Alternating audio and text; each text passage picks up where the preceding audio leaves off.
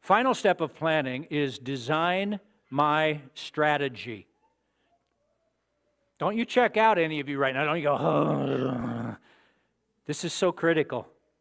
Strategy is your blueprint. Your mission statement is meant to be general and inspirational, but your strategy has to be detailed and practical.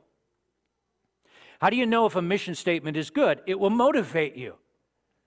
How do you know if a strategy is good? It will direct you.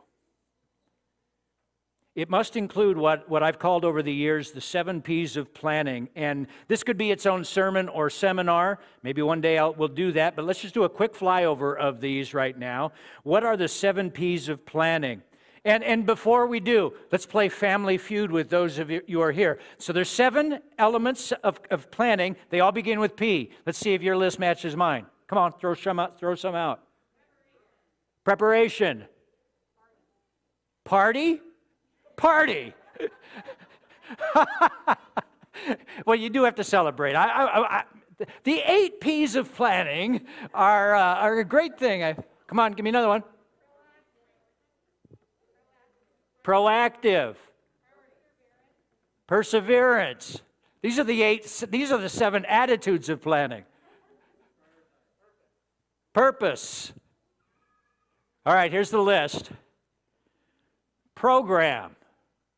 What are you going to do? That could be the purpose. Got to identify. What are we going to do? Beef stroganoff. Preparation. Ding, ding, ding, ding, ding. What do we have to do in advance to get ready to do this thing? Preparation.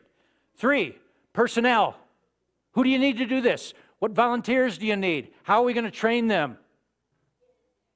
Promotion and publicity. How are you going to get the word out? Once this is our home, guess what we need to start doing? There need to be signs there. We're going to get signs on the big sign there. We need to start from our homes. We're going to have a new logo soon. We're going to start advertising. We're going to start talking up Bridgeway. Price. How much does the whole thing cost? Problems. What obstacles are you going to face? Progress. How do you know if it was a success or not? And then write number 8 in party. And that will preach. You got to celebrate a job well done and not just go on to the next thing. Take some time to celebrate the good things God is doing. I like that. That'll preach. I love it.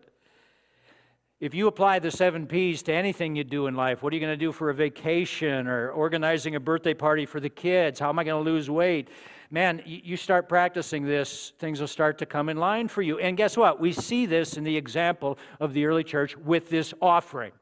Now, the backdrop to this offering I gave you on your note sheet, it's from Acts 11, 28 to 30.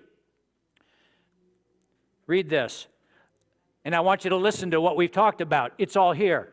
A prophet named Agabus stood up and foretold by the Spirit that there would be a great famine over the world. This took place in the days of Claudius. So the disciples determined, everyone according to his ability, to send relief to the brothers living in Judea. And they did so, sending it to the elders by the hands of Barnabas and Saul. So notice, the offering begins with a vision. Literally, a vision. Agabus sees that a famine is coming. He warns the church.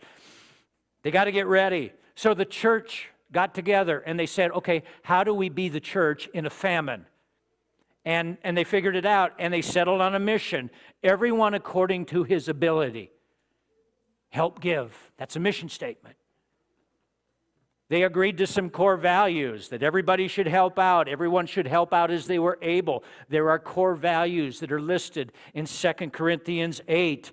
Paul says we give ourselves to God first, then we give to others. That's a core value. Paul says we should excel in giving. We should do it with excellence, no sloppy agape. Verse 9, let Jesus' giving inspire you in your giving. That's a core value. And finally, the Christians devised a strategy. They practiced the 7 P's. They sent the gift to the elders through Barnabas and Paul. So they had their personnel in mind. And Paul's letter is part of problem solving and also promotion and publicity. And this, my friends, is what we mean by undergirding. These are the nuts and bolts of administration. And just because this is very practical doesn't mean that this isn't spiritual. I know that the Holy Spirit is tapping on some of your shoulders, and He is whispering in your heart right now, you know what, my child, you'd have a lot more peace in your life. You'd be a lot more fruitful in your life if you practice some of these things that Pastor Bear's talking about. So lean in close to Jesus and listen.